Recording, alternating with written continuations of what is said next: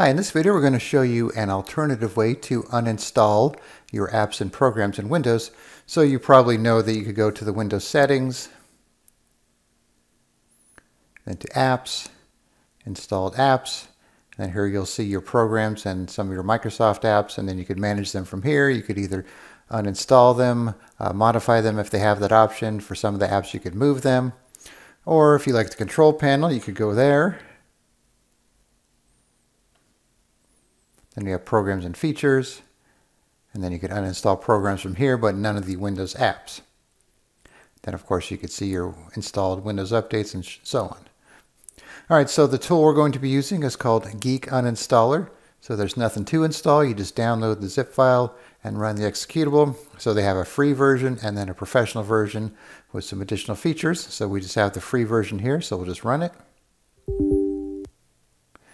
Alright, so this shows the programs on this computer. So this is just a test computer, so there's not a lot on it. Then of course you could upgrade to Pro from here as well. And then if you go to the View menu, you can see the Microsoft Store apps.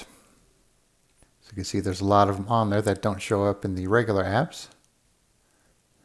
So now you have an action menu here, which is the same as if you were to right click on an item.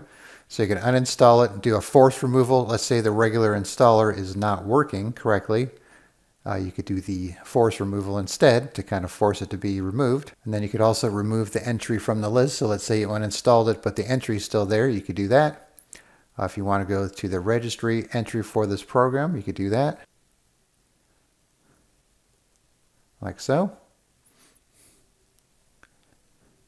You could go to the installation folder.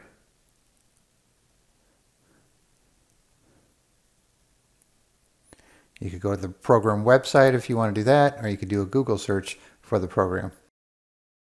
Then you notice some of the other programs, like Adobe Acrobat, for example. If you right click on it, you have a modify option, because some programs, like Office, for example, too, allows you to make modifications to the program, like repair installations or add additional features. So you could do that from here as well. All right, so let's try it out on this one on the top here. We'll right click, uninstall. So it brings up the regular uninstaller, and it says it was removed. So now it's scanning for leftover files, and so it found some leftover traces here. And then if you leave them checked, click on Finish, you could have those removed as well. And then going back to the Microsoft Store apps, let's try one of these. Let's say we don't want the game bar. We'll uninstall that.